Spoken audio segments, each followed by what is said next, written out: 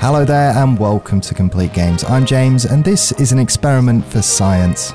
For those of you who've been following along with the tribe content, you may have noticed an army of Megatheriums in the background. I'm just going to take a second to go over their stats. They all got roughly 8 mutations in, carrying around 20,000 health and around 600 to 700 melee damage. The best saddle blueprint we found was in the swamp cave with an armor value of 54.3, and that's with all of our crafting skill pumped in to craft all of these saddles. That's the best that we could come up with. Now, we initially was going to use a different type of creature in each of the boss battles, but we didn't think that the Megatheriums would quite make it at the time, so we used Thenos instead on that fight. But we're going to continue now and see if this army would have been good enough. Now, one of the creatures here has only 10,000 health and 600 melee damage, but the rest of them are all around the same. So without further ado, let's jump into this boss fight. You know, Rick's in his lab making cyborgs and wormholes and all that weird stuff, but this is real science. Now for this battle as well, we will be using a Uteranus. Its Courage Roar will increase the output damage of each of the Megatherium. And of course, the advantage of using the Megatherium is when they kill the minions from the Broodmother, they go into an enraged state, as you'll see here. So comments down below, do you think these Megatheriums are going to be powerful enough to defeat the Alpha Broodmother? These are the official settings as well. So this experiment, if you've got the same numbers, you're going to come out with roughly the same results here. Now, as you can see, we've got Courage Roar and the Enraged buff on each one of these creatures. And there goes the first Megatherium. Now, Megatoxin was the only other creature that had roughly 10,000 health and around 600 melee damage. So the rest of them all have around the same health as my creature.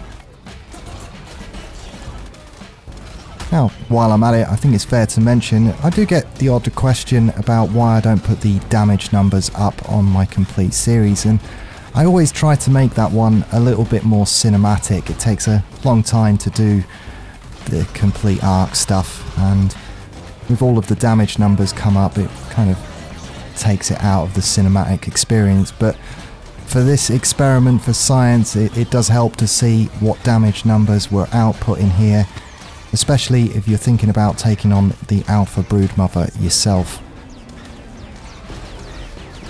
Now, before we went into this fight, so that's number 2, 3 and 4 down.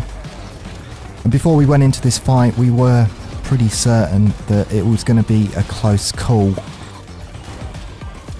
So we are now 4 Megatheriums down, but over the halfway mark. So do you think this army is going to be capable of bringing the Broodmother down? Like I say, once again, we did intend to show you how to beat each of the island's creatures with something different. And it really come down to the saddle blueprint as to why we didn't use the Megatheriums. The ramshackle one, as you can see, as we've already lost 4 of our creatures, isn't quite good enough.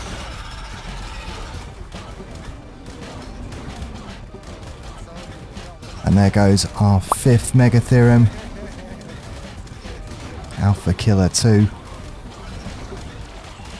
Wasn't quite an Alpha Killer. And there we go, that's number 6.